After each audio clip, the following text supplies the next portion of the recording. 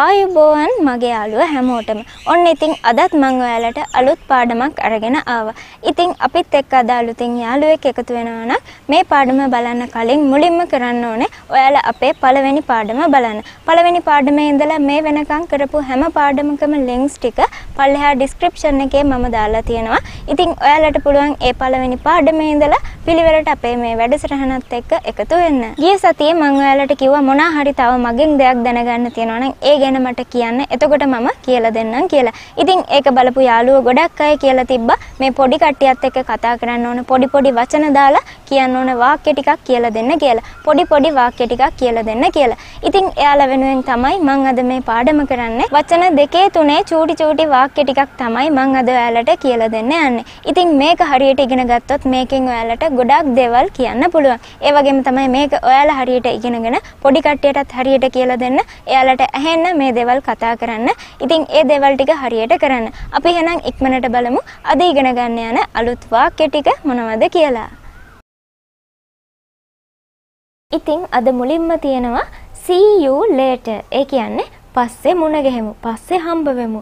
see you later. පස්සේ හම්බ වෙමු. අපි සාමාන්‍යයෙන් කෙනෙක්ව හම්බ වෙලා අපහු යන වෙලාවට මේ වගේ වාක්‍ය ගොඩක් වෙලාවට කියවෙනවා. පස්සේ හම්බ වෙමු. පස්සේ මුණ ගැහෙමු. ඉතින් ඒ වගේ අවස්ථාවලදී අපිට මෙන්න මේ විදිහට කියන්න පුළුවන් see you later. පස්සේ හමු වෙමු. එහෙම නැත්නම් පස්සේ මුණ ගැහෙමු. ඉතින් ඔය වගේ තේරුමක් තමයි මේ see you later කියන එකේ තියෙන්නේ. ඊට පස්සේ තියෙනවා too much. ඉතින් මේ too much කියන එකේ තේරුම මම ඔයාලට මෙහෙම කියලා දෙන්න. සමහර වෙලාවට කතා කරද්දි මෙන්න මෙහෙම අපිට කියවෙනවා. ඔයා ඕනාවට වඩා වැඩි. ඔන්න ඔය වගේම අපි සාමාන්‍යයෙන් කියනවානේ. ඉතින් ඒ වගේ අවස්ථාවකදී you are too much කියලා කියන්න පුළුවන්. ඊළඟට තියෙන්නේ no, not at all. ඒ කියන්නේ නෑ, කොහොමඩවත් නෑ. No, not at all. ඉතින් no කියන්නේ නැහැ. ඊට පස්සේ not at all කියන එක තමයි මේ ටිකක් වේගෙන් not at all කියලා කියන්නේ. not at all කොහෙත්ම නැහැ. කොහොමඩවත් නැහැ. No, not at all. ඊට පස්සේ තියෙන්නේ never mind. ඒ කියන්නේ මොකද්ද? කමක් නැහැ. never mind. කමක් නැහැ. ඔන්න පොඩි එක්කෙනෙක් කියනවා අම්මා මට දැන් homework කරන්න බෑ. මගේ අත රිදෙනවා. අන්න ඒ වගේ වෙලාවට ඔයාලට පුළුවන් it's okay, never mind. ඒ කියන්නේ ඒක හරි, ඒකට කමක් නැහැ. අන්න ඒ වගේ ඔයාලට මේ never mind කියන එක කියන්න පුළුවන්. ඊට පස්සේ ඔන්න තියෙනවා nothing special. ඒ කියන්නේ විශේෂයක් නැහැ. nothing special. විශේෂයක් නැහැ. මෙහෙම හිතන්නකො ඔන්න ඔයාගෙන් කවුරු හරි අහනවා මොනවද මේ දවස්වල කරන්න කියලා. එතකොට මෙන්න මේ වගේ උත්තරයක් දෙන්න පුළුවන්. nothing special. ඒ කියන්නේ විශේෂයක් නැහැ. nothing special. විශේෂයක් නැහැ. ඉතින් ඔන්න nothing special කියන එක ඔයාලට ඒ වගේ වෙලාවකදී කියන්න පුළුවන්. ඊට පස්සේ ඔන්න තියෙනවා no more. ඒ කියන්නේ තව නැහැ. no more. තව නැහැ. එහෙම නැත්නම් ඔයාලට nothing more කියලා කියන්නත් පුළුවන්. ඔයා ළඟ පොඩි චොක්ලට් එකක් තිබිලා අන්න ඒක ඉල්ලනවා පොඩි එක්කෙනෙක්. ඉතින් ඔයා දෙනකොට තවත් ඉල්ලනවා. අන්න ඒ වගේ වෙලාවට පුළුවන් no more කියලා කියන්න. තව නැහැ. මේක සාමාන්‍යයෙන් ඒ අවස්ථාවේ හැටියට ඔයාලා කියන විදිහ චුට්ටක් වෙනස් කරන්න ඕනේ. ටිකක් කේන්ති ගිහිල්ලා වගේ කියනවනම් නිකම්ම no more කියලා හරියන්නේ නැහැ. එතකොට no more අන්න එහෙම චුට්ටක් වෙනස් කරලා කියන්න. ඔයාලගේ ස්ටයිල් එක චුට්ටක් වෙනස් කරලා කියන්න. ඊට පස්සේ ඔන්න තියෙනවා stop fighting. ඒ කියන්නේ රණ්ඩු කරන එක නවත්තන්න. stop fighting. රණ්ඩු කරන එක නවත්තන්න. ඔන්න චුට්ටක් මොනවා හරි වැරදි දෙයක් නරක දෙයක් කරනවා නම් මේ විදිහට stop කියලා දාලා ඔයාලට ඒ කරන දේ කියන්න පුළුවන්. stop screaming. ඒ කියන්නේ කෑ ගහන එක නවත්තන්න. stop crying. ඒ කියන්නේ අඬන එක නවත්තන්න. stop running. ඒ කියන්නේ දුවන එක නවත්තන්න. ඔන්න ඔය විදිහට ඔයාලට පුළුවන් එයාලා ඒ කරන දේ මෙහෙම stop කියලා දාලා ඒ කරන දේ ඔයාලට කියන්න පුළුවන්. ඊට පස්සේ තියෙනවා speak up. ඒ කියන්නේ හයියෙන් කතා කරන්න. ඔන්න කවුරු හරි ඇවිල්ලා ඔයාට දෙයක් කියනවා. ඉතින් ඒක ඔයාට ඇහෙන්නේ නැහැ. අන්න ඒ වගේ වෙලාවට ඔයාට පුළුවන් speak up කියන එක කියන්න. ඔයාට ඒ කියන දේ ඇහෙන්නේ නැත්නම් speak up කියන එක කියන්න පුළුවන්. හයියෙන් කතා කරන්න. ඒ කියන්නේ සද්දෙන් කතා කරන්න කියන එක. ඊට පස්සේ ඔන්න තියෙනවා let me go. ඒ කියන්නේ මට යන්න දෙන්න. let me go. මට යන්න දෙන්න. let me work. ඒ කියන්නේ මට වැඩ කරන්න දෙන්න. let me cook. ඒ කියන්නේ මට උයන්න දෙන්න. ඔන්න ඔය විදිහට ඔයාලට මේ වාක්‍ය කියන්න පුළුවන්. මේක කියද්දි let me go කියන එකේ t අකුර හරියට ඇහෙන්නේ නැහැ. සාමාන්‍යයෙන් කියන්නේ let me go, let me speak, let me run, let me dance. අන්න ඒ විදිහට තමයි මේක කියන්නේ. ඊට පස්සේ ඔන්න තියෙනවා who's crying. ඒ කියන්නේ කවුද අඬන්නේ? who's crying. කවුද අඬන්නේ? ඉතින් ඕවා කියනකොට ඔයාලත් මෙන්න මේ විදිහට කියන්න පුරුදු වෙන්න. අපි සිංහලෙන් උනත් අහන්නේ කවුද අඬන්නේ? අන්න ඒ විදිහටනේ. ඉතින් ඒ විදිහටම ඉංග්‍රීසි වලිනුත් අහන්න who's crying. ඒ කියන්නේ කවුද අඬන්නේ? ඊළඟට ඔන්න tell me clearly. ඒ කියන්නේ මට පැහැදිලිව කියන්න. tell me clearly. මට පැහැදිලිව කියන්න. tell me මට කියන්න. clearly. ඒ කියන්නේ පැහැදිලිව. tell me clearly. මට පැහැදිලිව කියන්න. කවුරු හරි ඔන්න මොනවා හරි කියනවා. ඒ කියන දේ අපිට පැහැදිලි නෑ. අපිට තේරෙන්නේ නැහැ. ඒ වගේ වෙලාවට කියන්න පුළුවන් tell me clearly. මට පැහැදිලිව කියන්න. ඊට පස්සේ keep doing. ඒ කියන්නේ කරගෙන යන්න. keep doing. කරගෙන යන්න. ඔන්න පොඩි කෙනෙක් චිත්‍රයක් ඇඳ ඉන්නවා. ඉතින් ඔයාලව දැක්කම කියනවා අම්මා මෙන්න මම චිත්‍රයක් අඳිනවා කියලා. ඒ වගේ වෙලාවකදී ඔයාට කියන්න පුළුවන් very beautiful. keep doing. ඒ කියන්නේ ගොඩක් ලස්සනයි. කරගෙන යන්න. ඊට පස්සේ ඔන්න listen to me. ඒ කියන්නේ මට ඇහුම්කන් දෙන්න. මට සවන් දෙන්න. listen to me. මට ඇහුම්කන් දෙන්න. ඊළඟට wait here. ඒ කියන්නේ මෙතනින් ඉන්න. wait here. මෙතනින් ඉන්න. අපි සාමාන්‍යයෙන් කාට හරි ඔහොම ඉන්න කියලා අපි චුට්ටක් එහෙට මෙහෙට යන වෙලාවල් තියෙනවනේ. අන්න ඒ වගේ වෙලාවට පුළුවන් ඔයාලට wait here කියන එක කියන්න. ඊට පස්සේ තියෙන්නේ listen carefully. ඒ කියන්නේ අවධානයෙන් ඇහුම්කන් දෙන්න. listen carefully. අවධානයෙන් ඇහුම්කන් දෙන්න. අපි සාමාන්‍යයෙන් සිංහලෙන් කියනවා හරියට අහන් ඉන්න. හරියට ඇහුම්කන් දෙන්න. ඉතින් ඔන්න ඕක තමයි මේ ඉංග්‍රීසි වලින් listen carefully කියලා කියන්නේ. ඊට පස්සේ තියෙන්නේ take it. ඒ කියන්නේ එක ගන්න. take it. එක ගන්න. මේක කියන්නේ සාමාන්‍යයෙන් මෙහෙමයි. ඔයාගේ පොත අතන තියෙනවා. ඒක ගන්න. අන්න ඒ වගේ වෙලාවට අපිට කියන්න පුළුවන් your book is there. take it. අන්න ඒ විදිහට තමයි මේ take it කියන එක දාන්නේ. ඒ වගේ දේවල් වලින් මම ඔයාලට කියලා දෙන්න යන්නේ මේ අද කියලා දෙන වාක්‍ය ටික කොහොමද දාන්නේ, මොන වගේ අවස්ථාවලදීද දාන්නේ, අන්න ඒ ටික පැහැදිලි කරන්න තමයි එක එක උදාහරණ අරගෙන මම ඔයාලට පැහැදිලි කරලා දෙන්නේ. ඉතින් මේ වාක්‍යයත් ඒ වගේ ඔයාලා මේ take it කියන එක use කරන්නේ කොහොමද කියන එක තමයි මම මේ කියලා දෙන්නේ. ඊට පස්සේ sit over there. ඒ කියන්නේ අතනින් වාඩි වෙන්න. sit over there. අතනින් වාඩි වෙන්න. මේක කියන හැටි ඔයාලට තේරෙනවා ඇති. අපිට මොකක් හරි පුටුවක් පෙන්නලා කියන්න පුළුවන් අතනින් වාඩි වෙන්න කියලා. ඉතින් ඒ වගේ වෙලාවට පුළුවන් sit over there කියලා කියන්න. ඊට පස්සේ wait a minute. ඒ කියන්නේ මිනිත්තුවක් ඉන්න, විනාඩියක් ඉන්න.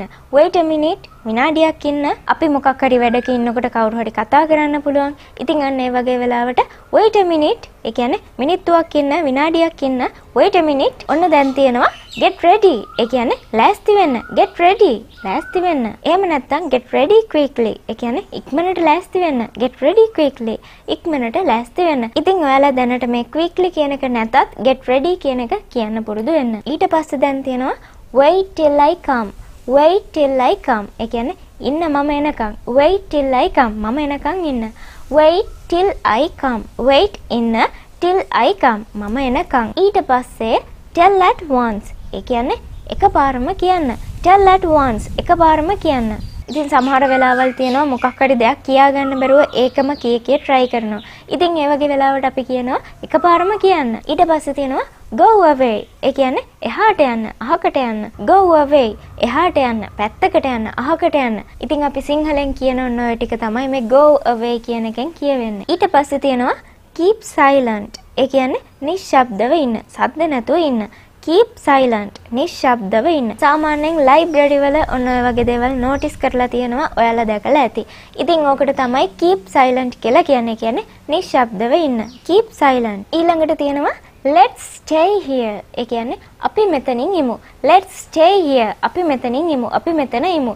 let us stay here කියන එක තමයි මේ කෙටියෙන් අපි කියන්නේ let's stay here කියලා. ඉතින් let's stay here කියන්නේ අපි මෙතනින් ඉමු. අපි මෙතන ඉමු. ඊට පස්සේ ඔන්න තියෙනවා nobody blames you.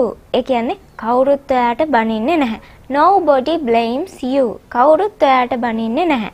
ඉතින් nobody කියන්නේ කවුරුත් නැහැ කියන එක. nobody කියන එක හරියට දන්නේ නැත්නම් ඔයාලට හිතෙයි ඔයාට බනිනවා කියන එක තමයි මේකෙන් කියන්නේ කියලා. හැබැයි එහෙම නෙමෙයි. nobody කියන තනි වචනේ තේරුම තමයි කවුරුත් නැහැ කියන එක. nobody blames you. කවුරුත් ඔයාට බනින්නේ නැහැ. nobody blame you නෙමෙයි. nobody blames you. කවුරුත් ඔයාට බනින්නේ නැහැ. ඊට පස්සේ are you sure? ඔයාට විශ්වාසද? are you sure? ඔයාට විශ්වාසද? මේක sure නෙවෙයි. හරියට කියන්නේ are you sure? sure කියලා තමයි කියන්නේ. are you sure? ඔයාට විශ්වාසද? ඊළඟට come with me. ඒ කියන්නේ මාත් එක්ක එන්න. come with me. මාත් එක්ක එන්න. මාත් එක්ක එන්න. with me කියන්නේ මාත් එක්ක. come with me. මාත් එක්ක එන්න. ඊළඟට believe me ඒ කියන්නේ මාව විශ්වාස කරන්න. believe me මාව විශ්වාස කරන්න. සාමාන්‍යයෙන් කවුරු හරි මොනවා හරි දෙයකට ඔයාව සැක කරොත් එහෙම ඔන්න ඔයාලට පුළුවන් මේ විදිහට කියන්න believe me මාව විශ්වාස කරන්න. believe me මාව විශ්වාස කරන්න. ඊළඟට do you understand ඒ කියන්නේ ඔයාට තේරෙනවද? do you understand ඔයාට තේරෙනවද? පොඩි කට්ටියත් එක්ක ඉන්නකොට ඔයාලා මෙන්න මෙහෙම කියනවා. එහෙම කරන්න හොඳ නැහැ. ඔයාට තේරෙනවද? ඉතින් අන්න ඔයාට තේරෙනවද කියලා අහනවා. එතකොට ඔයාලට පුළුවන් do you understand? do you understand? ඔයාට තේරෙනවද? ඉතින් ওই වගේ වෙලාවට ඔයාලට මේ do you understand කියන එක කියන්න පුළුවන්. ඊට පස්සේ wait outside ඒ කියන්නේ එළියෙන් ඉන්න. wait outside. outside කියන්නේ එළියෙන්. අපි හිටපු ගමන් කියනවා ඇතුළට එන්න එපා එළියෙන් ඉන්න. ඉතින් ඒක කොහොමද කියන්නේ? don't come in, wait outside. don't come in, wait outside. ඔන්න wait outside කියන්නේ එහෙනම් එළියෙන් ඉන්න. ඊළඟට speak to me ඒ කියන්නේ මට කතා කරන්න. speak to me මට කතා කරන්න. ඔයත් එක්ක කවුරු හරි කතා කරගෙන ඉන්නවා. හැබැයි ඔයාට නෙමෙයි වගේ තමයි එයා කතා කරන්නේ වටපිට බල බල. ඉතින් ඔහොම හිතුවනම් අපිට පුළුවන් මේක කියන්න speak to me කියලා. ඒ කියන්නේ මට කතා කරන්න. speak to me. ඉතින් මම ඉස්සෙල්ලා කිව්වා වගේ ඒ වෙලාවේ හැටියට ඔයාලා මේ කියන විදිහ වෙනස් වෙන්න ඕනේ. ඊට පස්සේ තියෙන ඔන්න මේක නම් ඔයාලා අනිවාර්යෙන් දන්නවා. yes of course ඒ කියන්නේ ඔව් ඇත්තටම. yes of course ඔව් ඇත්තටම. ඉතින් මේක මම ඔයාලට කලින් කියලා දීලා තියෙනවා. ඒක නිසා මම හිතනවා ඔයාලා මේක දාන විදිහ දන්නවා ඇති කියලා. ඊට පස්සේ මෙන්න තියෙනවා that's why ඒ කියන්නේ ඒක තමයි. that's why ඒක තමයි. ඒකයි. that's why. ඉතින් මේක දාන්නේ මෙහෙමයි. මට බඩගිනි. ඒකයි මම කන්නේ. I'm hungry. that's why I'm eating. ඉතින් මෙහෙමත් අපිට කියන්න පුළුවන්. පොඩක් බලන්නකෝ. මට ඕනේ නැහැ. මම ඒකට කැමති නැහැ. ඒකයි. අපි සිංහලෙන් ඔහොම කියනවා ටිකක් අර කේන්ති ගියාම වගේ අපි ඔහොම කියනවා. ඉතින් ඕක ඉංග්‍රීසි වලින් කියනවා නම් කොහොමද කියන්නේ?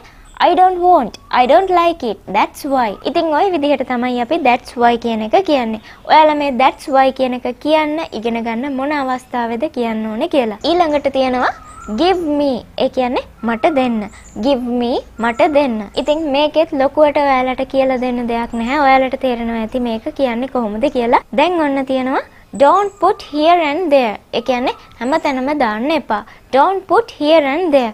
එහෙ මෙහෙ දාන්න එපා. හැමතැනම දාන්න එපා. ඉතින් එයාලා සමහර විට සෙල්ලම් බඩු අරගෙන හැමතැනම දාලා වෙන්න පුළුවන්. ඉතින් ඒ වගේ වෙලාවකදී ඔයාලට පුළුවන් කියන්න හැමතැනම දාන්න එපා. අතන මෙතන දාන්න එපා. ඊට පස්සේ තියෙනවා do you want. ඒ කියන්නේ ඔයාට ඕනේද? do you want. ඔයාට ඕනේද? මේක අහන්නේ මෙහෙමයි. do you want. ඔයාට ඕනේද? do you want. ඔයාට ඕනේද? do you want. ඔයාට ඕනේද? ඉතින් ওই විදිහට අපි එක එක විදිහට මේවා අහනවා. ඊළඟට තියෙනවා all right. ඒ කියන්නේ ඔක්කොම හරි. හැමදේම හරි. all right. ඔක්කොම හරි. මේකත් අපි නිතරම කියනවා. ඒක නිසා ඔයාලා දන්නවා ඇති මේක කියන්නේ කොහොමද මොන වෙලාවටද කියලා. ඉතින් ඒ වගේ ඔයාලට මේක කියන්න ඕන උන වෙලාවට සිංහලෙන් නැතුව all right කියලා ඉංග්‍රීසි වලින් කියන්න පුරුදු වෙන්න. ඊට පස්සේ ඔන්න තියෙනවා it's my way. ඒ කියන්නේ ඒක මගේ විදිහ. it's my way. ඒක මගේ විදිහ. මෙහෙම හිතන්නකො ඔන්න ඔයාගෙන් කවුරු හරි ඇවිල්ලා අහනවා ඇයි ඔයා hina වෙන්නේ නැත්තේ කියලා. එතකොට කියන්න පුළුවන් it's my way. ඒක මගේ විදිහ. ඉතින් ඔන්න ඔය විදිහට it's my way කියන එක කියන්න පුළුවන්. ඊට පස්සේ don't touch it. ඒ කියන්නේ ඒක අල්ලන්න එපා. don't touch it. ඒක අල්ලන්න එපා. touch කියන්නේ අල්ලනවා. don't touch අල්ලන්න එපා. it ඒක don't touch it. ඒක අල්ලන්න එපා. ඊළඟට තියෙනවා it doesn't matter. ඒ කියන්නේ ඒකට කමක් නැහැ. ඒකට ප්‍රශ්නයක් නැහැ. it doesn't matter. ඒකට කමක් නැහැ. මේකත් අපිට එක එක වෙලාවට කියන්න පුළුවන්. ඊට පස්සේ ඔන්න තියෙනවා wash your hands. ඒ කියන්නේ ඔයාගේ අත් සෝදන්න. wash your hands. ඔයාගේ අත් සෝදන්න. මේ වගේ වනම් හැමතිස්සෙම කියනවා wash your hands. ඔයාගේ අත් සෝදන්න. wash your face. ඒ කියන්නේ ඔයාගේ මූණ සෝදන්න. wash your clothes. ඒ කියන්නේ ඔයාගේ ඇඳුම් සෝදන්න. ඉතින් ඕකත් ඔයාලට නිතරම කියන්න පුළුවන්. ඊට පස්සේ තියෙනවා this is the time to sleep. this is the time to sleep. ඒ කියන්නේ මේ නිදා ගන්න වෙලාව. ඉතින් පොඩි කට්ටියත් එක්ක ඉන්නකොට ඔයාලා මේවා නිතරම කියනවා ඇති. this is the time to sleep. මේ නිදා ගන්න වෙලාව. this is the time to bath. මේ නාන වෙලාව. this is the time to eat. මේ කන වෙලාව. ඉතින් ওই විදිහට this is the time to කියලා කැමති දෙයක් කියන්න පුළුවන්. දැන් ඔන්න තව චූටි වාක්‍යයක් තියෙනවා you can. ඒ කියන්නේ ඔයාට පුළුවන්. you can. ඔයාට පුළුවන්. ඉතින් අනේ මට බෑ කියලා කියන වෙලාවට ඔයාලට පුළුවන් no no you can. නෑ නෑ ඔයාට පුළුවන්. අන්න ඒ විදිහට මේ you can කියන එක කියන්න පුළුවන්. ඊට පස්සේ I don't like. ඒ කියන්නේ මම කැමති නැහැ. I don't like. මම කැමති නැහැ. මේකත් ඔයාලට ගොඩක් වෙලාවට කියන්න පුළුවන්. I don't like it. මම ඒකට කැමති නැහැ. I don't like you. මම ඔයාට කැමති නැහැ. ඉතින් ඒ විදිහට ඔයාලට මේක කියන්න පුළුවන්. දැන් ඔන්න තියෙනවා find it. ඒ කියන්නේ ඒක හොයන්න. find it. ඒක හොයන්න. මොකක් හරි දෙයක් ඔය හරි දාලා ඒක හොයා ගන්න බැරි වෙනකොට අපි සිංහලෙන් කියනවා ඒක හොයන්න කියලා. ඉතින් ඒ වගේ වෙලාවට ඔයාලට පුළුවන් find it. ඒක හොයන්න. ඉතින් ওই වචන ඔයාලට ඒ වගේ වෙලාවකදී කියන්න පුළුවන්. ඊළඟට I can't. මට බෑ. I can't කියන්නේ මට බෑ. Can you dance? ඔයාට නටන්න පුළුවන්ද? I can't. මට බෑ.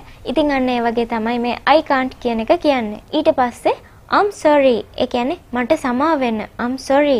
මට සමා වෙන්න. අපේ අතින් මොකක් හරි මිස්ටේක් එකක් වෙලා නම් මොකක් හරි වැරද්දක් වෙලා නම් අපි ඒකට සමාව ඉල්ලනවා. ඉතින් ඒකට අපිට පුළුවන් I'm sorry කියලා කියන්න. I'm sorry. ඊට පස්සේ I'll try. ඒ කියන්නේ මම උත්සාහ කරන්නම්. I'll try. මම උත්සාහ කරන්නම්. මේ I will try කියන එක තමයි අපි කතා කරද්දී I'll try කියලා කියන්නේ. ඒ කියන්නේ මම try කරන්නම්. මම උත්සාහ කරන්නම්. ඊට පස්සේ තියෙනවා I'm ready. ඒ කියන්නේ මම ලෑස්ති. I'm ready. මම ලෑස්ති. ready කියන්නේ ලෑස්ති. එහෙම නැත්නම් සූදානම්. I'm ready. මම සූදානම්. මම ලෑස්ති. ඊට පස්සේ දැන් තියෙනවා do the homework. ඒ කියන්නේ ගෙදර වැඩ කරන්න. do the homework. ගෙදර වැඩ කරන්න. මේ homework කියන එකට සමහර කට්ටිය කියනවා homeworks කියලා. ඉතින් ඒක වැරදි. homeworks නෙමෙයි homework. do the homework. ඒ කියන්නේ ගෙදර වැඩ කරන්න. ඉතින් එහෙනම් ඔය ටික තමයි අද පාඩමෙන් ඔයාලට ඉගෙන ගන්න තියෙන්නේ. ඔතන වාක්‍ය ගොඩක් තියෙනවා. ඒ වාක්‍ය ටික ඔයාලට පුළුවන් නිතරම පුරුදු වෙන්න. මේ වාක්‍ය ටික ඉගෙනගෙන ගොඩක් දේවල් ඔයාලට එකෙන් කතා කරන්න පුළුවන්. ඉතින් ඔය ටික ඔයාලා හොඳටම පුරුදු වෙන්න පොඩි කට්ටියටත් හරියටම කියලා දෙන්න. එහෙනම් තවත් අලුත් පාඩමකින් ලබන සතිය අපි හම්බ වෙමු. ඒ හම්බ වෙනකන් ඔයාලා හැමෝම ගොඩක් පරිස්සමින් ඉන්න ඕනේ.